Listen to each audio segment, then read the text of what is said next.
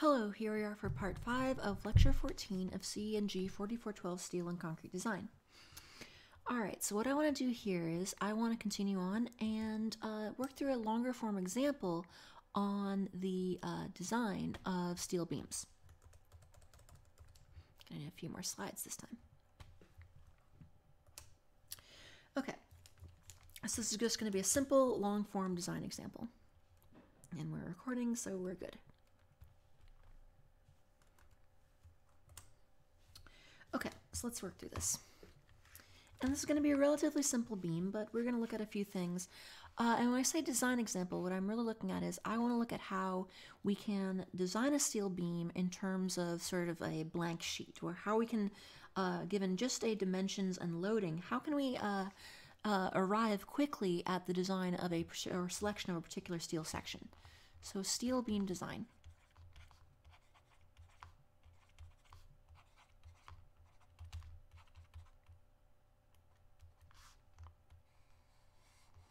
Steel beam design.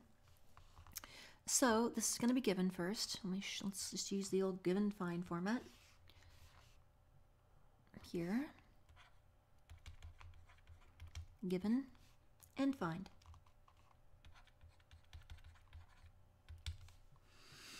Okay, so let's see. And let's draw the beam out. Let's just go with a relatively simple, nice, friendly, simply supported beam. Like this. And we have a few point loads P. And this P is going to consist of a mixture of dead and live. So point load P, and point load P. And P is going to be made of two things, a dead load equal to 10 kips, and a live load equal to 17.5 kips. A live load equal to 17.5 kips, and we'll need the dimensions as well, so let me mark those on there. This is going to be 10 feet, 10 feet, 10 feet, and 10 feet. So, relatively simple beam. And then what we want to find, oh, don't need that. Then what we want to find the lightest section to carry the loads. Relatively simple.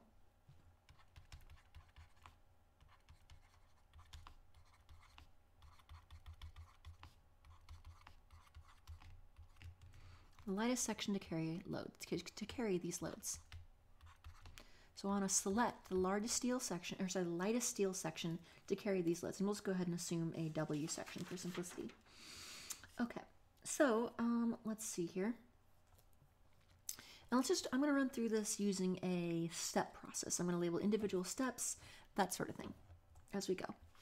So step 1, here. Well, maybe I can go ahead and put solution, so I use my given find solution format. And this is going to be a relatively long example, so you might want to get a snack. And so step 1,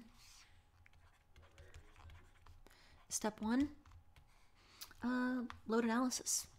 Get your loads.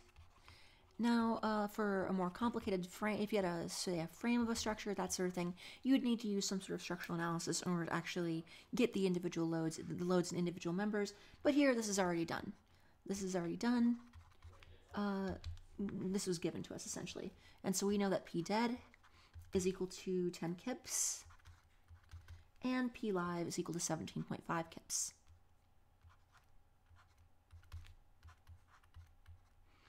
Is equal to 17.5 kips. Step 2 will be to calculate your dead load.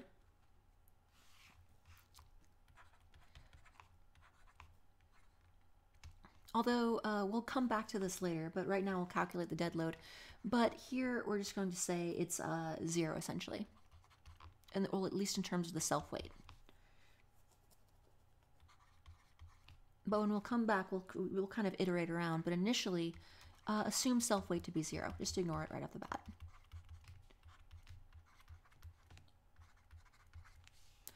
Initially assume self weight is 0. Step 3 load combinations. Load combinations. And for this particular one, we'll get our P ultimate.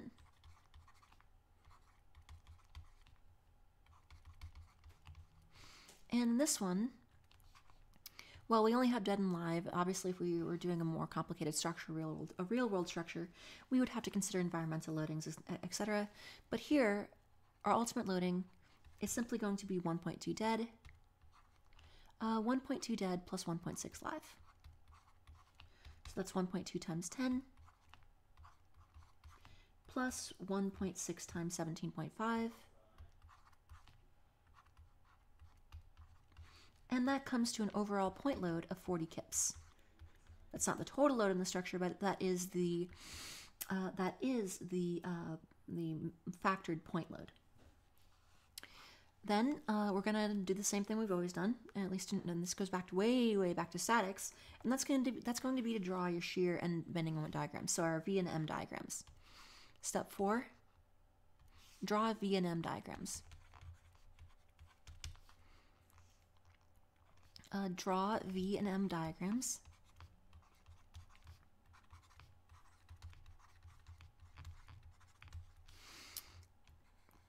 Now, I think at this point you know how to do shear and bending moment diagrams. This is a senior level class, and so statics was several courses ago. I trust by now that you know how to do shear and bending moment diagrams. So what I'm going to do is I'm just going to draw it. I will go ahead and give those to you so you can go ahead and check it. I would like you to run through this if you can.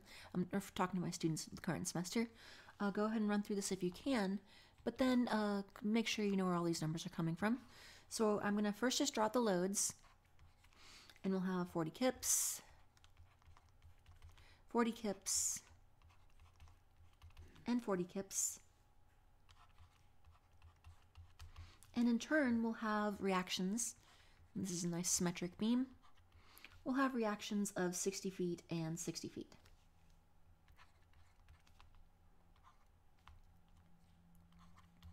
Oh, I do actually need to modify this as well slightly. Sorry about that. Let me go back here and modify this. In the given, I should also state that the beam is braced where P is applied. That will be important later. Laterally braced. So that'll be important for our moment calculations, lateral torsional buckling, etc. Then let's get the shear diagram. So we have that. And then we'll get the shear V. And this isn't really too bad. Shear diagrams here are very simple. Shear diagrams for point loads are very simple. We're just going to pop up to 60 initially. We're going to remain constant until the first P. Then we will drop down to 20. Remain that, well, actually, maybe show it a little bit further down. Show that a little bit. You know what? I'm going to go ahead and add a few of my, I like to do this when I'm drawing shear and bending moment diagrams. I add I like to add some sort of trace lines to keep everything more or less aligned vertically. And I'll do that here as well. These don't signify any loading. These are just lines on the page to help me sort of keep everything more or less aligned. And so then, again, we're initially at 60, then we're level because we don't have any distributed load. Then we drop down to 20. Then we're going to remain constant over to the next point load. So this is 20. Then we're going to drop down another 40 down to negative 20. Then we're constant over here. And then we drop down to negative 60, and then we remain there until we pop back up to 0 at the end. Negative 60 and negative 20 here. And then we can also draw the moment diagram. And it's also going to be relatively simple. Just some nice parabolas. Actually, sorry, not even parabolas, linear functions. I know how to do shear and bending moment diagrams. Linear functions. And this can be done just by the area method. We, of course, know that the change in a moment diagram is equal to the area under the shear diagram. This here has an area of 60 times 10, so we know that from here to here, it's going to increase by 600, or increase up to 600. This is going to be 600. Oh, and then, of course, this is in kips, and this is in kip feet. Kip feet. Then from here to here, we know the area of this is 20 times 10, so 200. And so we're going to increase up to 800 at the middle of the beam, and that's going to be sort of our maximum moment present anywhere. That's going to be our maximum moment. And let's see, that'll be 800. And then we're going to drop back down to 600, and then drop back down to 0. So the thing is actually going to be, this beam is going to be in positive bending throughout, but we do have different levels of moment here. And so we do have positive bending throughout the beam. Positive bending. Okay, so now what I'm going to do is I am going to label these, I'm going to label sections of the beam, maybe 1, 2, 3, and 4. And I'm going to use this for a table that I'll create on the next page. I'm going to label the span between the braces. Maybe I'll label this 1, 2, 3, and 4. Okay. Now, the interesting thing about this, or the difficult thing about this, is that we effectively need to figure out which span is critical. And the way we do that is, it's not just a matter of which moment is the maximum. So if you're talking about just simple max moment, then yes, that's all that matters. We can just say, oh, max moment is 800, boom, boom, we're done, no problem. But how can we say, or how should we say, but when you're dealing with beams that have bracing along the way, or when we start worrying about lateral torsional buckling and things like that, not only does it matter what the actual maximum moment is, it matters what the distribution of moment is along between a set of spans, or between a span, or in particular between two braces. And so I'm going to have this, and I shouldn't use the word span, that's kind of an improper word in this context. I should say the distance between, basically just part of the beam 1, part 2, part 3, part 4, the distance between part of the beam spanning between two braces, or basically each unbraced section. So step 5 here is going to be to create a table of mu over CB. Step 5, calculate M ultimate divided by CB.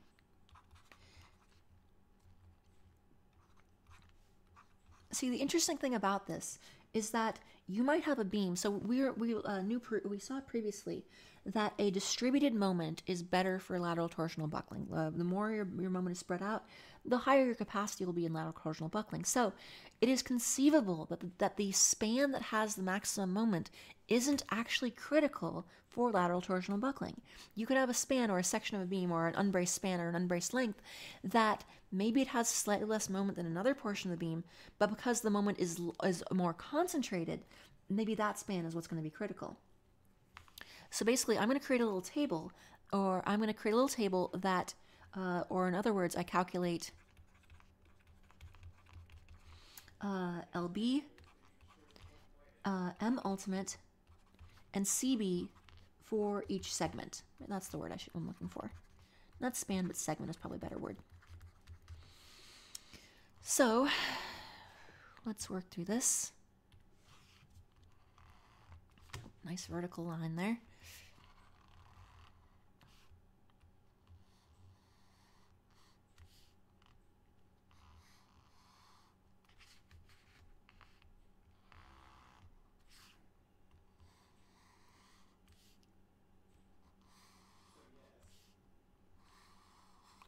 Okay, and I'm going to do this for, let's see, this needs to be 4 by 4.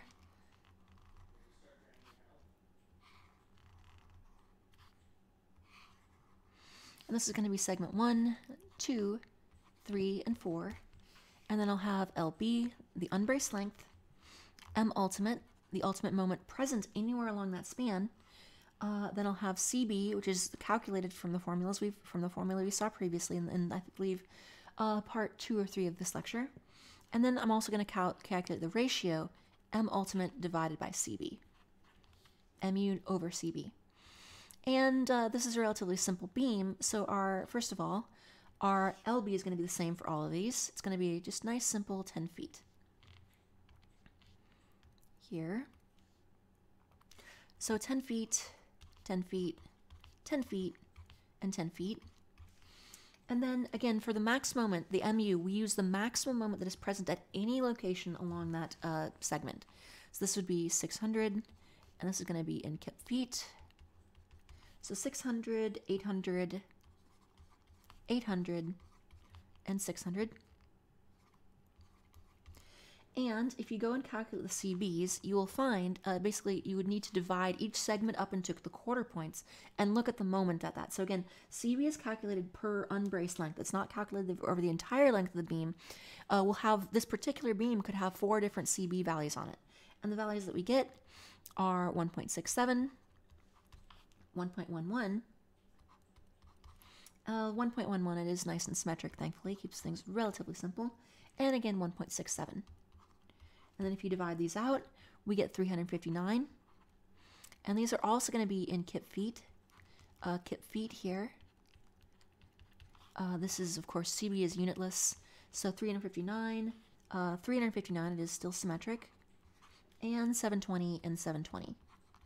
And so we see that the middle span, actually the middle segments, I keep saying span, I gotta be more precise with my language, but anyway. Okay. Let's see, and the reason we did this, why did we do this? What are we doing here?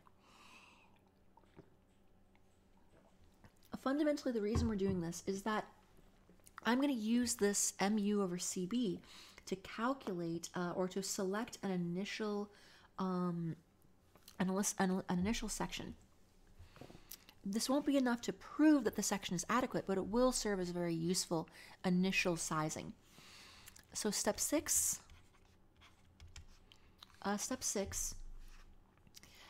Basically, I find a beam, a section that has phi with phi mn greater than or equal to RMU over CB, but with CB equal to 1.0. Or in other words, I'm going to look for, I'm going to use, let's say, I could use table 3-10. 3-10, looking for, and again, look, if we look on table 3-10 in the steel manual, going back here, and this has our W shapes listed by unbraced length. And this is on page, let's see, where's the start of that table? Where that's a big old, more of a graph than a table, but it's labeled a table. And then that's found on page, so it's table 310, and it's found on page 3-92 of the 15th edition. And so essentially, we're looking for, the idea here is that this table uses a CB of 1.0. So we don't want to use a CB of 1.0 because that's going to end with a this table is not going to be able to accommodate our CB value that we previously got of 1.11 or 1.67, etc. It's built for 1.0. So instead, we're going to say what section would have the same ratio of capacities if it did have a CB of 1.0. And then we'll just use that to select our initial size, and then we'll check everything. Okay. Or in other words, in this particular example, what we're looking for is, what do we want? Well, we want a, using this table, I want to look for a section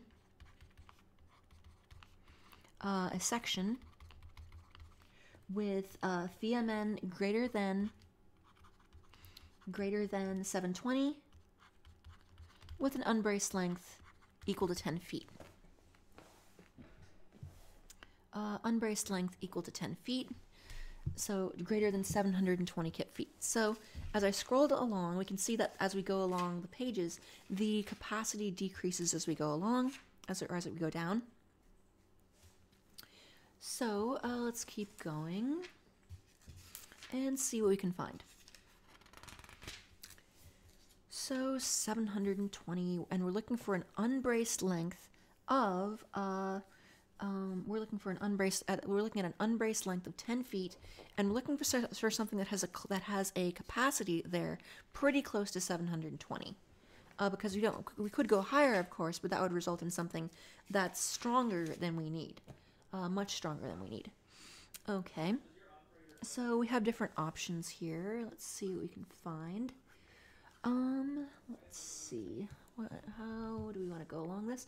Now, looking at this, right at 720, interestingly, right at the intersection here at unbraced length of 10 feet, as I go up at 720, let's see, would this work? Would W14 by 109 work? 720 with an unbraced length of 10 feet. Let's see, perhaps. Let's see, what else do we have?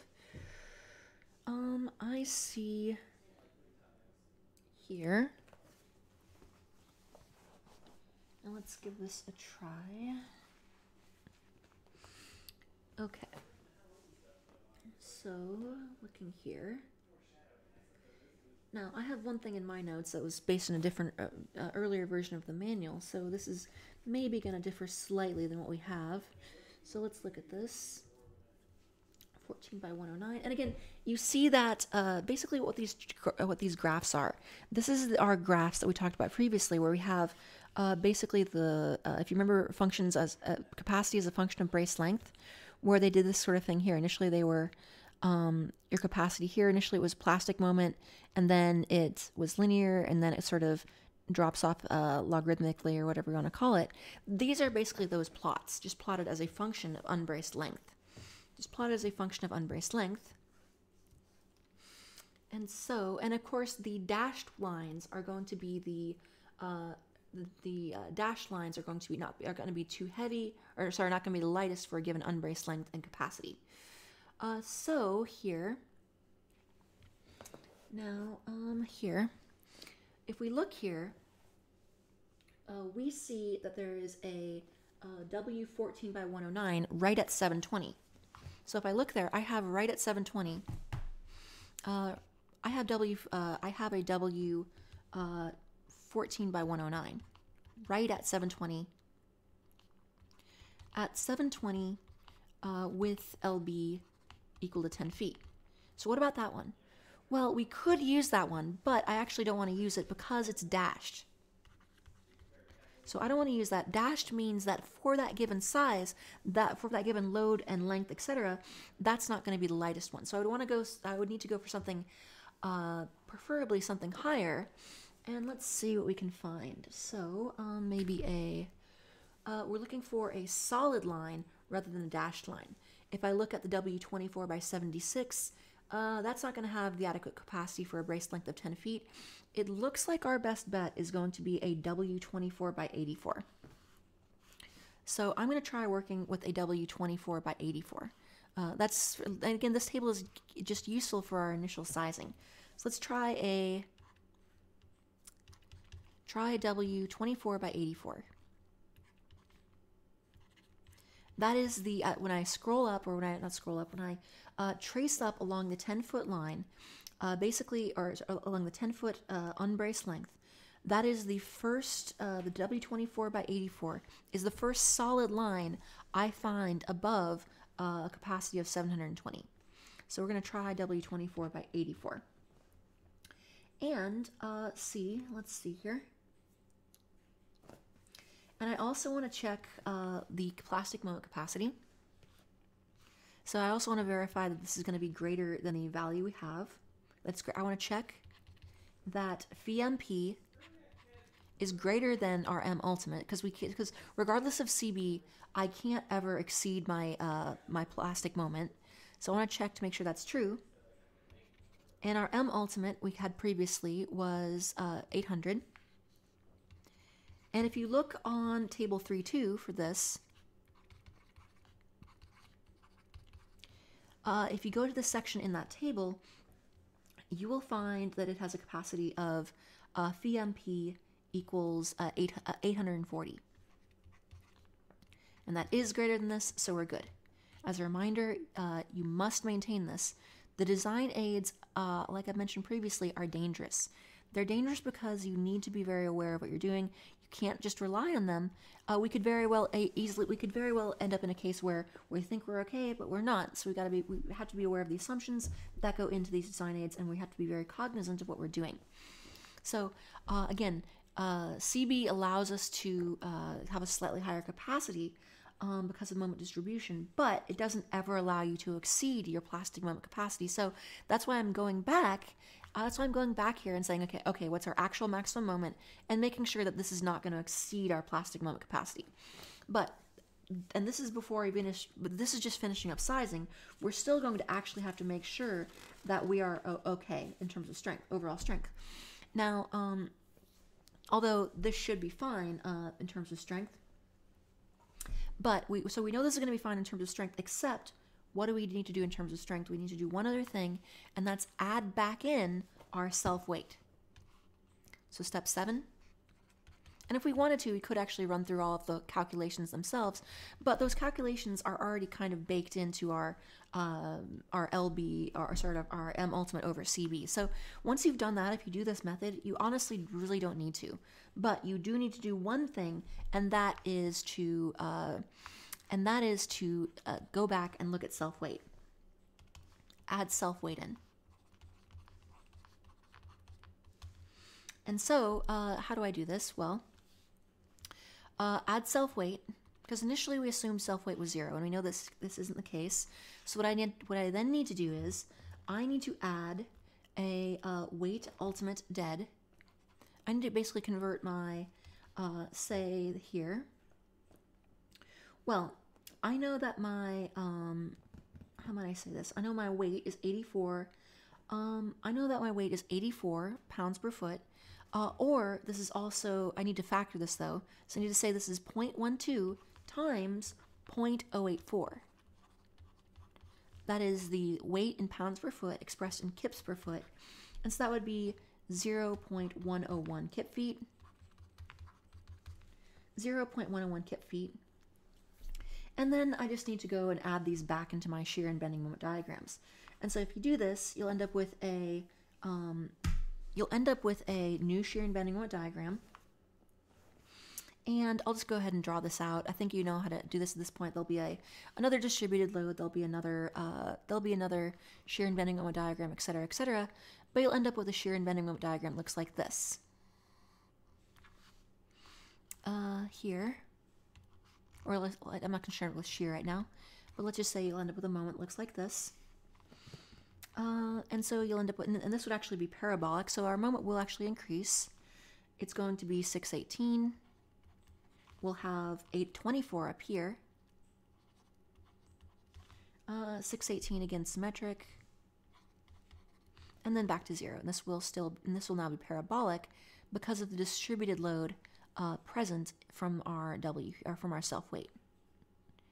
But it doesn't increase it that much, and that's ultimately why we're able to do our initial sizing. That's why it's useful. That's why it's still useful to do initial sizing ignoring self-weight, because we went from 800 to 824. We really didn't increase it that much. But then basically what we're going to do is next we will repeat section. We then need to repeat all of the previous steps 2 through 7, including the self-weight. So maybe I can do this in, maybe I'll just label this as a step. That's big enough for its own step. Step 8. That's the wrong color, blue. Step 8. Repeat, and I'm not going to work all the way through this to save time in the video. Repeat steps 2 through 7 and verify. Verify that, verify all of our capacities. Verify, as we did before, that phi MP for this section is greater than M ultimate, and also verify that our phi MN, that this will have a greater, that basically mu over CB is still good. Mu over CB is still greater than our capacity at 10 feet, greater than the value from the table. The same value we've seen previously. 310. Okay, then, or actually greater, but probably should say less than here. Okay, anyway, and if we get our CB values here, so I don't necessarily want to work all the way through here, but we could actually end up, if we do calculate M ultimate over CBs, we'll end up with this here, M ultimate divided by CB. Actually, maybe I'll do it here, so let's work through that. M ultimate over CBs, when you run through this, divided by CB, is going to be 370, depending on the span. I'll just kind of write it below here. Will be 370, comma, for first segment 1, 2, 3, and 4. Maybe I'll do a line instead of a comma. 370, 742, 742, and 370. And no problem there. And so yes, we're not going to have any problem getting that. Looking at the table 310, our shape is well above this at a length of 10 feet. It looks like at a length of 10 feet, our capacity is what? For our W 24 by 84 here, it looks like at 10 feet we have a capacity of about, let's see, where is that at? Well, it's definitely way above that. It's actually on, I have to go to the next page, not 3-113, but probably 3-111,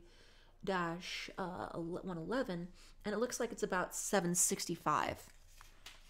So at 10, basically at LB equals 10 feet, at LB equals 10 feet, this thing has an M, when CB is 1.0, when CB is 1.0, this has a capacity, VMN, equals about, like I said previously, 765 kips, or kip feet. And that is greater than 742. So that means, again, this is CB of 1.0, the sort of more conservative case. And so if it's going to be good at 765 when CB is 1.0, when we actually have a CB that's not that, we'll have our M ultimate over CB, basically, again, the M ultimate divided by CB must be less than the VMN when CB equals 1.0. And that is true. And also, we need to check again. Check if VMP is greater than M ultimate. And that's no problem either, because the plastic moment capacity isn't going to change. It's the same section. So that's going to be 840. Is that greater than our ultimate load here of 824? And yes, it is. So we can prove this without even running through any of the full calculations of the manual. But anyway, we do have other things we need to be aware of, though. And step 8 would be looking at other miscellaneous loading conditions, including deflection. So we know this is going to be good in terms of primary bending strength capacity. Step 8,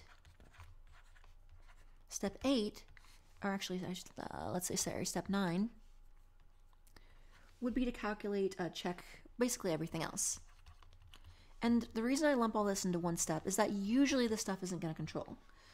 Check shear, deflection, web crippling, and web yielding.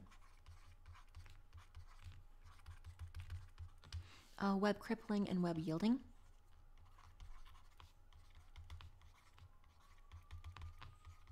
And web yielding.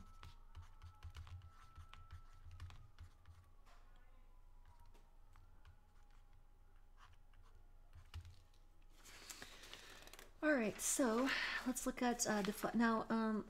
Here, we could go and check through those. I've already shown you how to do deflection. I've already shown you how to do. So shear calculations, those aren't very critical. Those aren't very difficult. It's not very critical. So instead, I'm just going to leave that as an exercise to y'all. What I would like to do is I would like to run through a deflection calculation. So let's do that here. Deflection.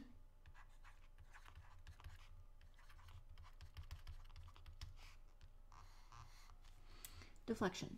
Okay. So let's go to table 3-22 and find our relevant case here. And let's see if we can find it.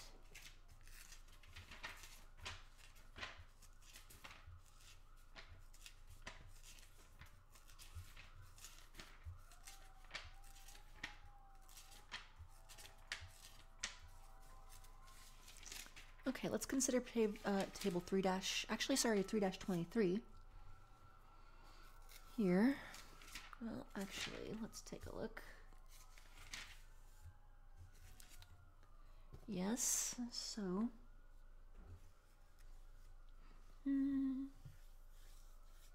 well, actually, we can use any number of things. We could use table 3-23, but I'm going to actually use table 3-22, the concentrated load equivalence.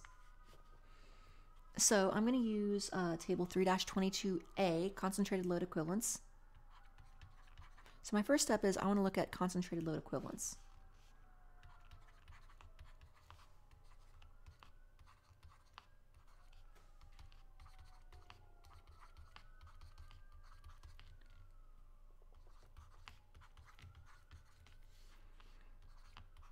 And this is found on page 3-28 of the 15th edition of the manual. Concentrated load equivalence. And we're going to use case 4, the case where we have 3 point loads. Case 4, where we have 3 point loads.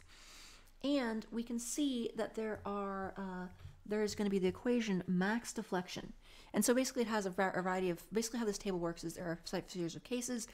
And then based on what you want to calculate, whether it's max deflection, max fixed end reaction, all sorts of things, you look down below, and this table provides the coefficients for those given equations. So we're looking at the max deflection. Basically, it says delta max is equal to E, and this is a lowercase e.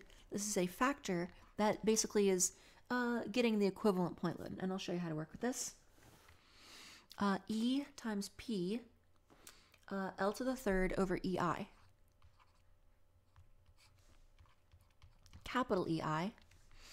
And so for this here, or for our case where we have 3 point loads, E is going to be 0.05. So 0.05 times P times, or whatever that point load is, times L to the third over EI.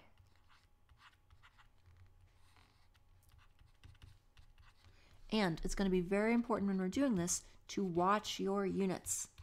The most common thing screwed up when you work with deflection calculations is the units. Because look at this. We're going to have a point load in kips. We're going to have, this is the 0.05 is unitless, but length is in feet, E is in kips per square inch, I is in inches to the fourth. If you're not careful, you're going to screw up the units. So here, let's consider this.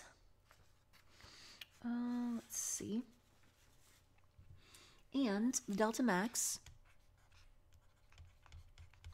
is going to be 0.05 times 27.5 times 40 times 12 to the third. This is converting the length to inches, and 29,000 times 2370. So first I'm going to do, and this is the delta max, let's say from P. Delta max from P, from the point loads. We'll also need to consider the self-weight. Now, if you remember from the previous problem, something may pop out at you, and that's this here, this 27.5. Where did that come from? What is that? We've been working with 40 the whole time, point loads of, we've been working since way back here with point loads of 40, but if you remember, those are factored loads, and this in deflection, we're working with service loads. So we don't want to use the factored loads, we want to use the service loads. Service loads. Okay, and if I have my notes right, if I multiplied all this correctly, which might not, let me go ahead and check my numbers on this. I got 2.212 inches. So let's see. And then if I want to go and calculate how much of this is from both dead and live, so let's consider that. How much of this is from dead and how much of this is from live? So, in other words, I could actually calculate this independently. Maybe, and the reason I need to do that is because there are different, there may be different loading conditions allowable depending, but anyway, we'll see.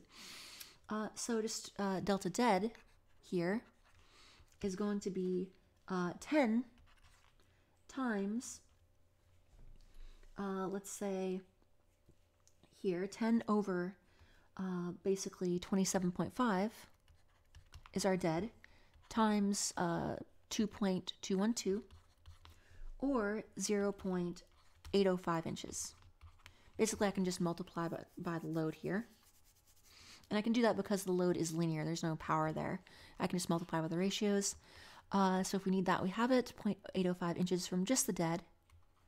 Then from the live, the delta L, the deflection just from the live load, would be 2.212, but this time times the ratio of the live to the total load, 17.5 over 27.5. And then inches times 2.212 inches. And this comes to 1.408 inches. Then what I also want to do though is I want to include the self-weight in this.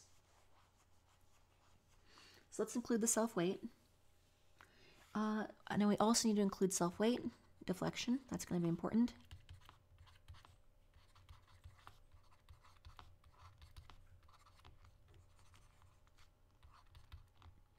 The self-weight deflection.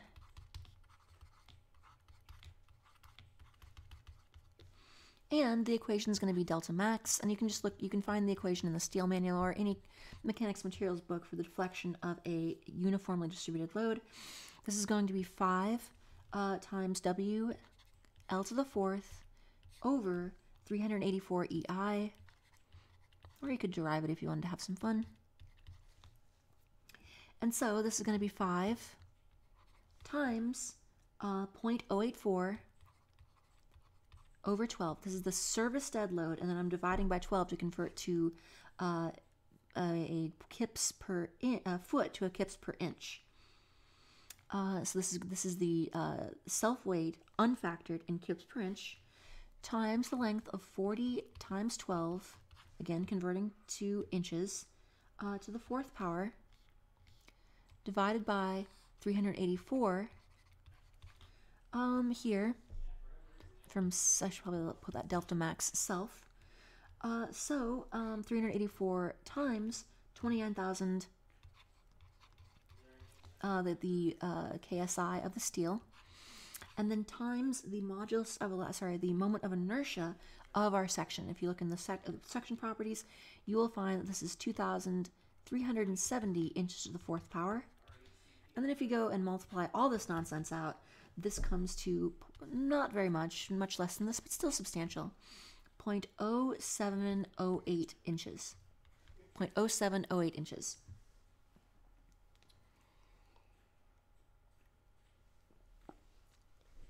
So, finally, I need to then, well, maybe not finally, but then I need to get my total deflection.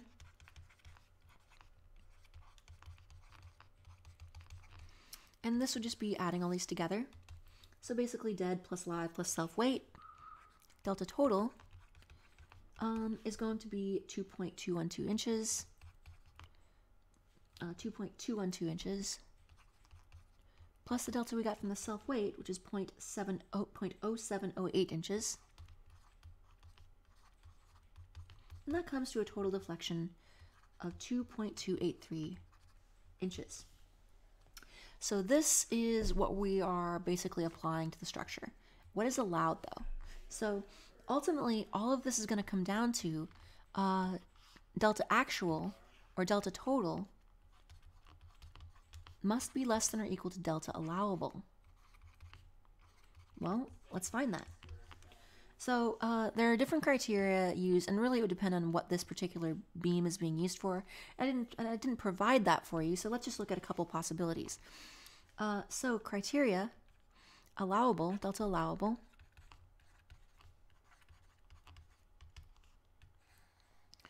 Well, let's look at our two main ones we tend to use, L over 240 and L over 360. Well, L over 240, this would be 40 times 12. Again, you have to convert to inches, the length to inches, so 40 feet times 12 inches per foot, or there, divided by 240. That is 2 inches. And the more stringent, this would be if you did 40 times 12 divided by 360, you would get 1.33 inches. Uh-oh. Look here. Delta total is greater than each of these. Delta total here is not less than delta allowable, regardless of which one we're choosing. If we had only gotten under this one, or sorry, only under this one, but if we were between these, maybe we could make an argument this is okay, but it's not. Delta total is actually greater than delta allowable. This beam for deflection is no good. So beam is no good in deflection.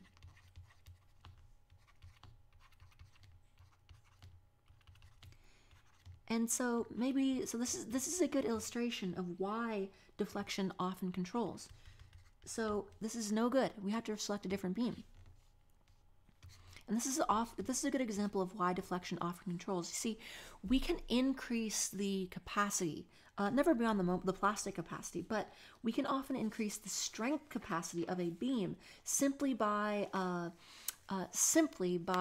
say, we can increase the capacity simply by bracing it at more points. But deflection doesn't care about bracing. Ultimately, deflection is all based on E and I, and that's it. It doesn't care about bracing. So what do? Well, there's a couple options. So we could just completely redesign it, but let's say for now that our deflection criteria were the L over 240 condition. So let's say deflection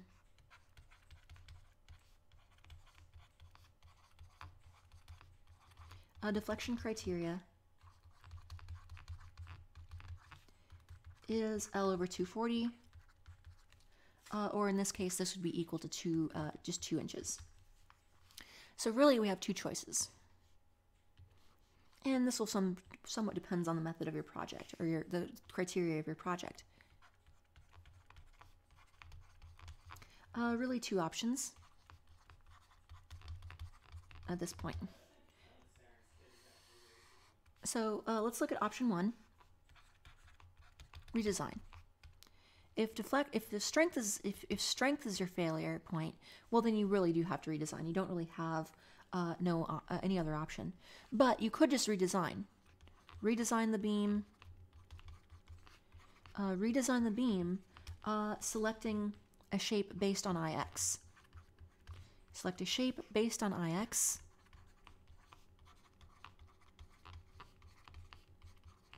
The strong moment, strong axis moment of inertia. In other words, and you can find that via table 3.3. Would be a very useful table for you, design aid. Basically, you're going to select a shape that has enough I to resist this to produce less than 2-inch deflection. Select a shape that will produce. So basically, you would back-solve the deflection equation for your IX, and then select a shape that will be able to withstand that. Select a shape that will have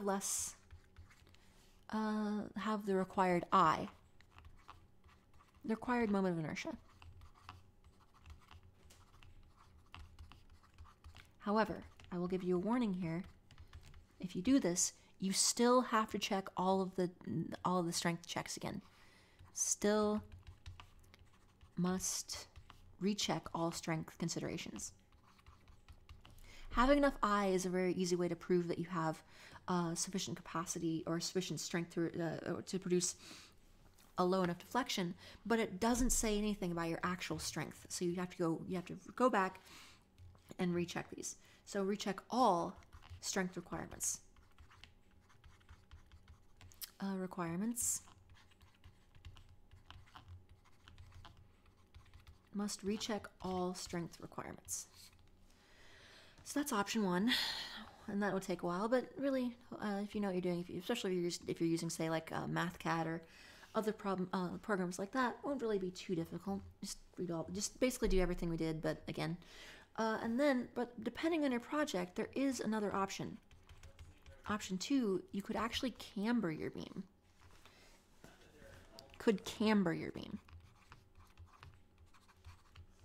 C-A-M-B-E-R.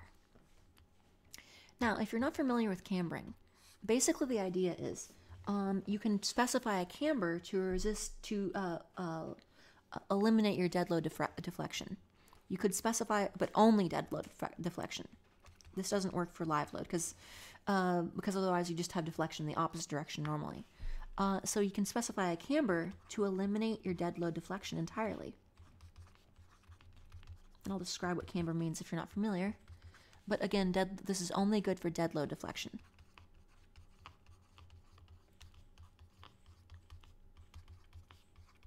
Only. So for example, if I make a beam, now usually I consider beams as horizontal, but there is actually no reason that we can't build a beam that has a pre-built arc into it. So you can actually order a beam. Now the downside, of course, is that this is more expensive, but you can actually order a beam that's basically an arc.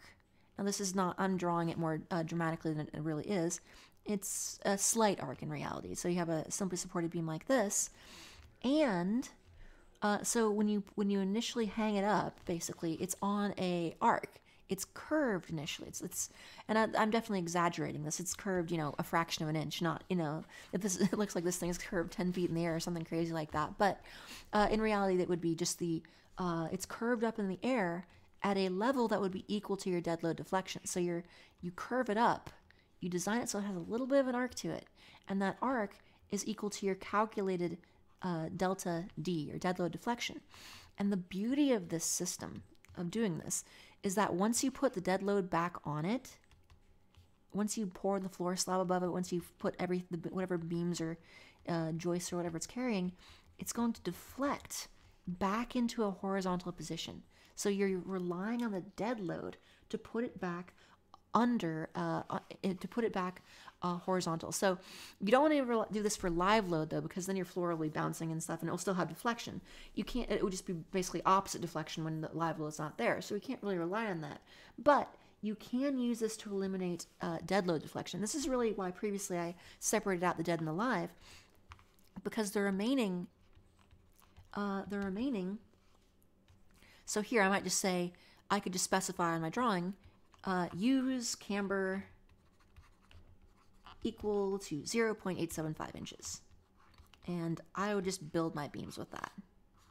I would order them like that from the steel mill. They'd be delivered to the site with a slight arc in them, and well, hopefully you install them right side up. If you don't, you're going to have twice as much deflection or dead load deflection as you're hoping for. So if you're going to do this, do take very extreme care to make sure you install them the right way up. But that's probably not going to be a problem. But you never know.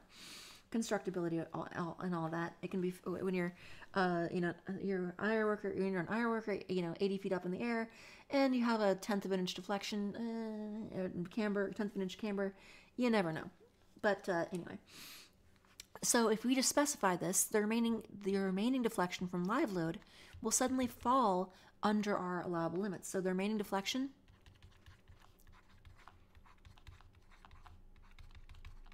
is 1.408 inches. This is less than 2 inches, and then thus we can say we are good. So I'm going to be lazy and for this problem say this is fine. We can just use camber, but this will really depend on the specifics of your project. So whether that's acceptable or not really depends on just the project. I can't tell you in advance whether that's acceptable or not. So that just depends on what type of project you're working on, what kind of structure you're doing, etc. So benefits, drawbacks, of course. Well, obviously it's going to be more expensive. If I want a beam and I'm telling a steel mill oh, don't just make it, 40 feet long in this shape, and this section. But I want you to give it a tiny, you try manufacturing a beam that has a, 0.875 inch arc, vertical arc on it that's 40 feet long and it's nice and symmetric and everything else. That's not an easy thing to do. Well, they make it seem easy, I'm sure, but that's, if I gave you a piece of wood and told you to make a camber like that, that'd be very difficult. So, or material that you could shape by hand. Anything that big with that, that small of an arc is going to be difficult to do, but it can be done. So the downside, of course, is that yes, it can be done, but like anything else, if you want it done, it's going to cost more money. It's going to cost money, it's going to cost time. And then your constructability also becomes more critical. So this also means that your constructability becomes a bigger issue. So for example, you might have, if you're not using a camber, the nice thing is that you can just, for one thing you might be able to do, for example, is if you're using a bunch of if you're using a bunch of one section, you can just order a whole bunch of that one length of beam and just put it out in the yard and cut it and use it as you need it. And so you might have, just like you would, 2x4s or something. You just have a bunch of W40 by W24 by whatever, and et cetera, and you just pick them up and cut them the length you need, and you put them on your frame, bolt them up, weld them up according to allowable designs, etc. So you can basically, one 20-foot long section is good, or one 40-foot long section is just as good as another 40-foot long section. One of the problems with cambering is that if you suddenly then you can't do that. Because now, yes, if you have multiple beams each under the same loading, that's fine. But suddenly now one I guess what did we use here? We used a W24 by 84, I believe. What was that? I'm losing my notes. W24 by 84, yes. So again, when we have not cambered it, one W24 by 84 is just as good as another 24 by 84. But if I have a dozen different 24 by 84s in my building, and they're each under slightly different dead load, well, I'm gonna have to order them I'm gonna have to order each one of them with a slightly different camber. And then now I could just pick the worst one and try to eliminate that way and specify the same camber on all of them. But then I'd have to check that to make sure each one still has the allowable deflection, et cetera, et cetera. So if you're not careful, you may end up with a situation where every single beam is custom made and custom built and has to be put down into one particular spot. And maybe, your client is happy paying for that. Maybe that's just how you do business. Maybe that's fine. So I don't know the specifics of your project. I don't know the specifics of your industry. But my point really is that while cambering can be useful, it is certainly not a magic bullet. So it does come with its own drawbacks as well. The two main drawbacks are, one, cost and ordering materials, and also constructability becomes more difficult. Okay. All right, that will conclude for my long-form example here. I hope you enjoyed it. This is finally the end of Lecture 14 and the end of my videos here on steel beam design. The next lecture, we'll start talking about concrete beam design.